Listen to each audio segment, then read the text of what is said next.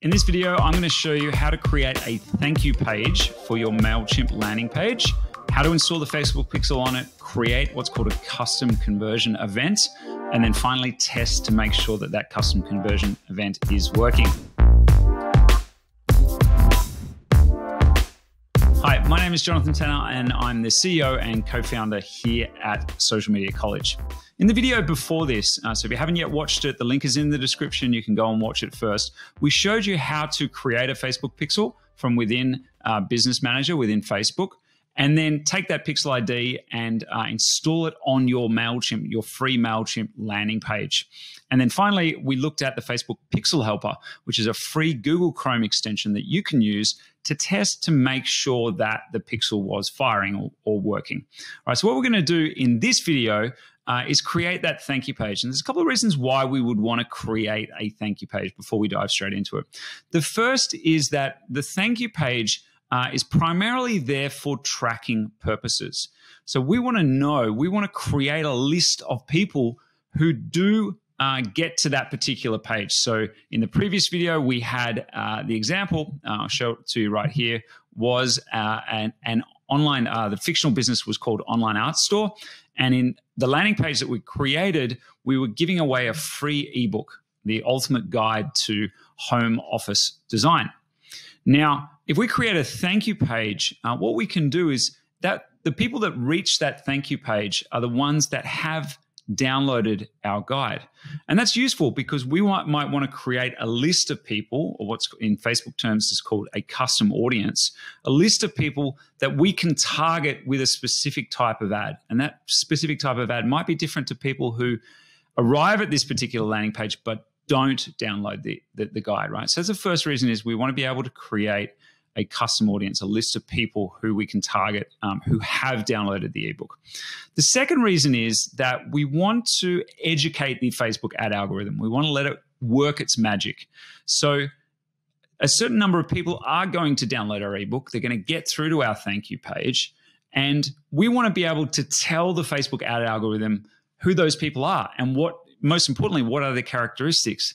And over time, that will allow the Facebook ad algorithm to serve the ads to people most likely to reach that thank you page. So there's a couple of reasons why thank you pages are a good idea. You often see them, you see these thank you pages and you're like, why does this page exist? It has so little information on it, but it's primarily there for tracking purposes, okay? And we're going to use that and we're going to create a custom conversion event. All right, let's dive into it. So this is our original page. We do have a third video on how to create, beautiful, high-converting landing pages using Mailchimp. That link is also in the description. Again, these videos is more about how to install the pixel and how to create the thank you page and the custom conversion than necessarily about how to create a super high-converting or beautiful-looking landing page in Mailchimp. So we're going to log into our Mailchimp account. If you don't yet have an account, you can create an account there. Just skip over this. Okay, and on the left-hand side here, what I'll do is I'll click on our campaigns and you'll see it has a copy of this landing page, right? So this is the landing page that we built. You'll see that it sits here and it's the one here that's published, okay? So what we can do is then click on the right-hand side here and we can replicate that landing page. We're gonna click on replicate. And that's basically just going to create a copy, an identical copy of this landing page that we created earlier. Now, we can then edit the name of it. What we're going to do here is we're going to go TYP, which stands for thank you page. You often see TYP. So if you ever do, that's what's there. We'll change the page title as well. So TYP. It's going to automatically, because it's a free version, it's going to automatically generate that URL for you. Just ignore audience and tags. We want to come down. We just want to edit the design.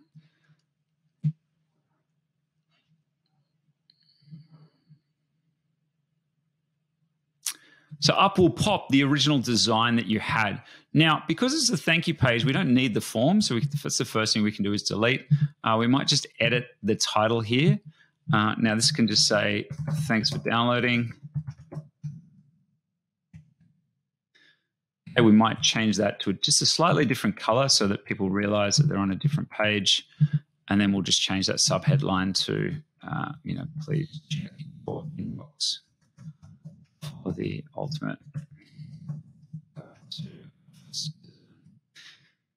Okay, we'll click save and close, right? So that's quite simple, right? Very, very simple process of changing that. And then we can click save and close.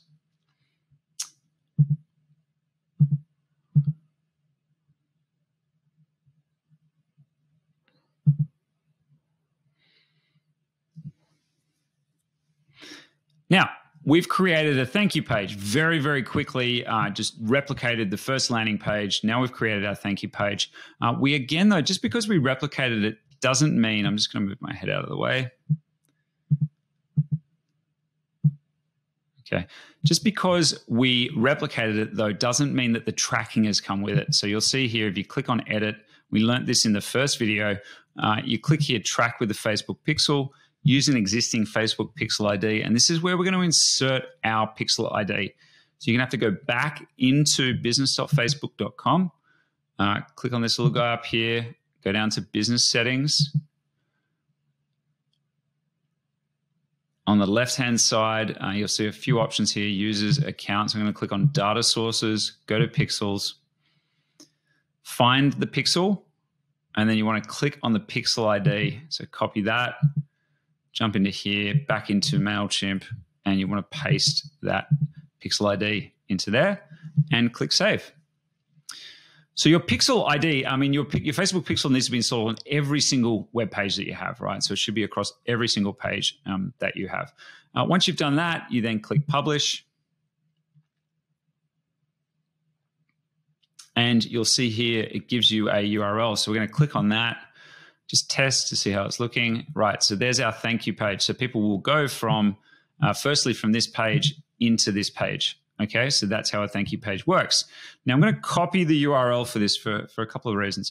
Number one, we're going to go back into the original campaign here in Mailchimp, the original landing page, I should say, which is this guy here. I'm just going to click on this one over here and click edit.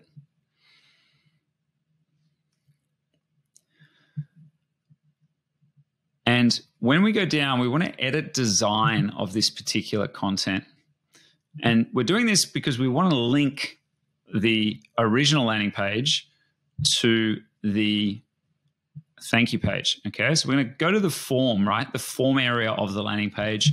Click on the little pencil icon. Just move myself out of the way. Scroll down on this form, and you see here, it'll say send to. After form is submitted, send visitors to confirmation message. So we actually want to send them to a landing page, okay? And you can see here that you can select a landing page to link to, right? And lo and behold, Online Art Store ebook thank you page is automatically selected. So Mailchimp knows what we're trying to do here. If you were to create your landing page on a different landing page builder or website builder, you can even select web address, and then you could enter in, so here you could enter in the URL, the link of the thank you page that you're created, right? But it knows what we're trying to do. So select that landing page and then click save and close, and then save and publish.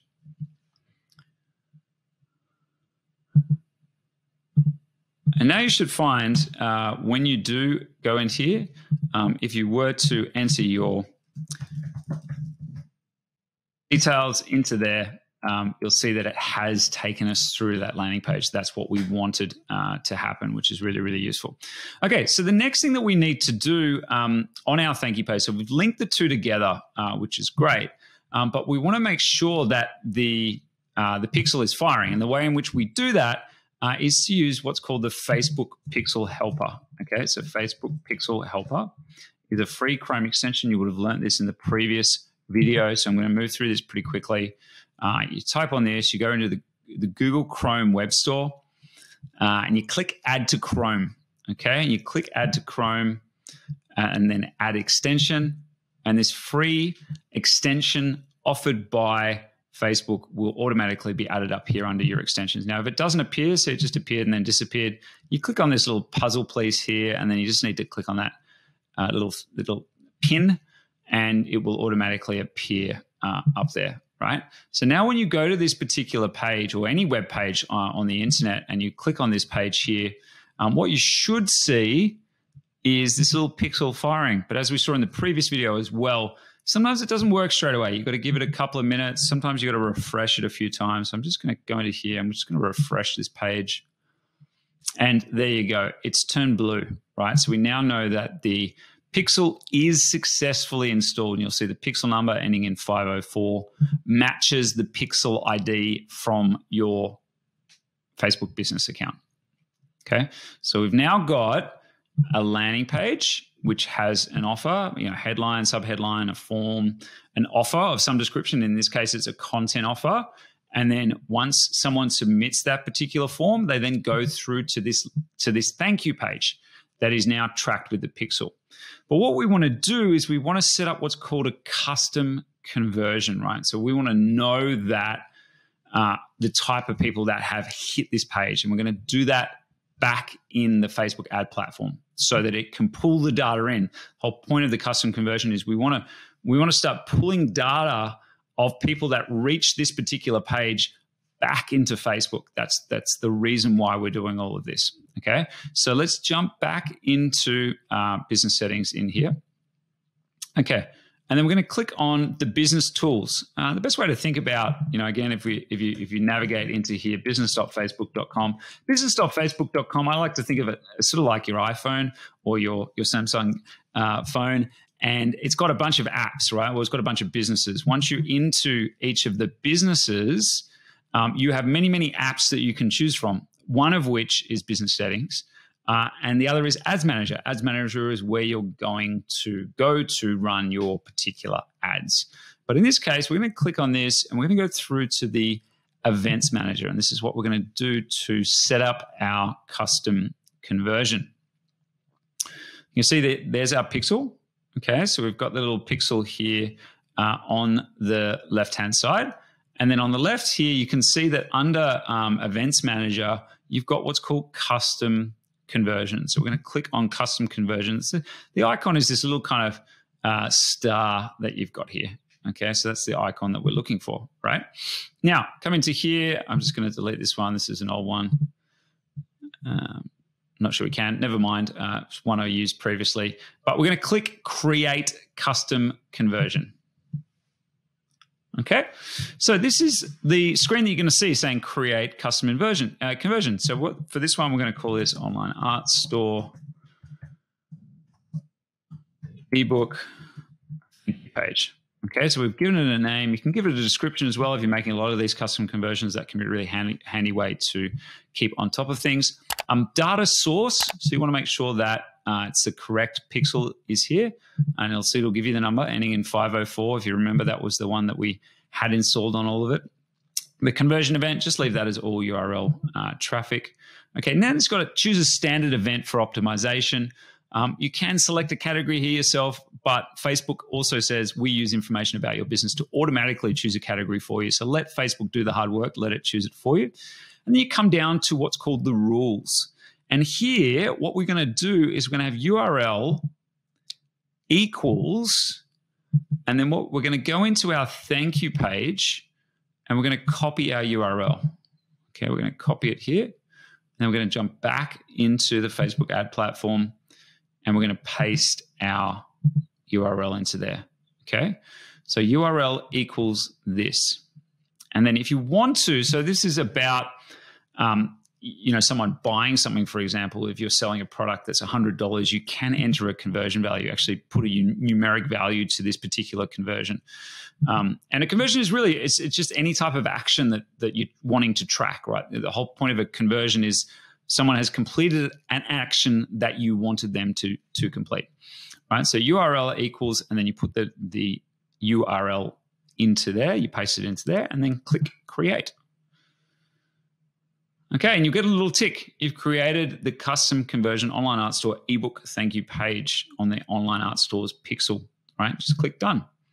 And you see there, it's sitting there, okay? Now it's come in, and this one here, it's inactive, okay? So sometimes it will, as I said, Facebook ad platform can be a little bit buggy from time to time, so don't worry if immediately after you've done something, it's a little bit buggy. And sometimes it can take up to 5 minutes for it to propagate, for it to get to the point where it's working, right? So one of the fastest ways, though, you can get this thing to become active is to jump back into your thank you page and then just refresh it. Okay, and I want you to watch up here in the right-hand corner, the little pixel helper. Watch what happens. Fingers crossed, everything goes well. Okay, so you see here, it's turned to a 3, right? So if we go back into the Facebook ad platform, it will show that it's now active. If I click on this, what you can see now is that there's a third line here that says Online Art Store ebook thank you page, right? And if you click on that, you see it's a custom conversion.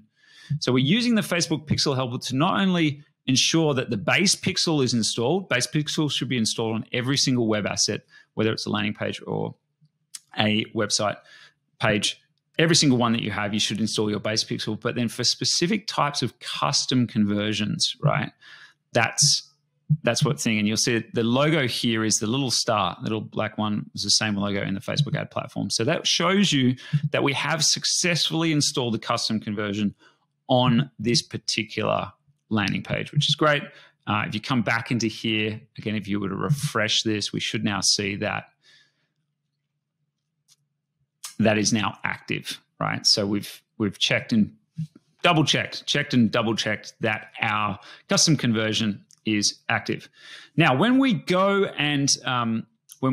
to set up our ads, what we can now do is we can now target people who have reached that particular page, people who have reached this page, which is really, really great.